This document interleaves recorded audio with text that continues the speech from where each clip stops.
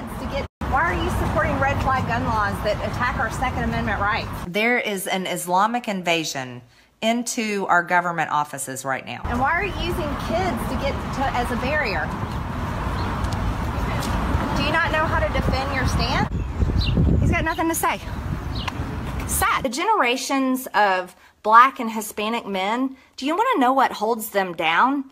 Gangs. He has nothing to say because he's paid to do this. Guess what? I'm a gun owner. Being in gangs and dealing drugs is what holds them down. You saw after midterm elections, we saw so many Muslims elect. School zones were protected with security guards with guns.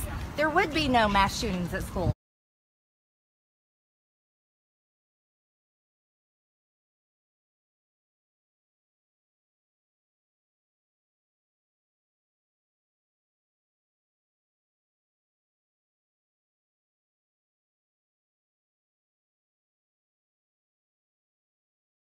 We had that woman out of Minnesota.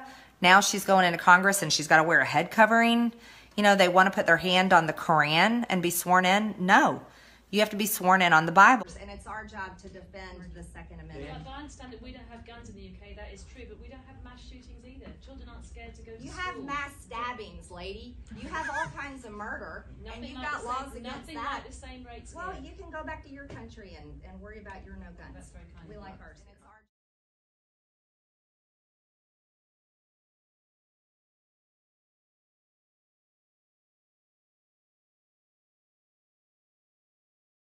You know, we can look back in a time in history where people were told to wear a gold star and they were definitely treated like second-class citizens, so much so that they were put in trains and taken to gas chambers in Nazi Germany. And this is exactly the type of abuse that Nancy Pelosi is talking about. I stand by all of my statements. I said nothing wrong. And I think any rational Jewish person didn't like what happened in Nazi Germany, and any rational Jewish person doesn't like what's happening with overbearing mask mandates and overbearing vaccine policies.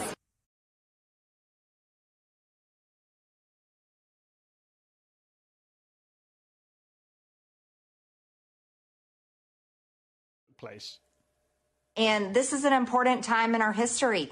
We can't allow this just to be gone, you know, just to let it go. You can't allow it to just transfer power peacefully like Joe Biden wants and allow him to become our president, because he did not win this election. It's being stolen and the evidence is there.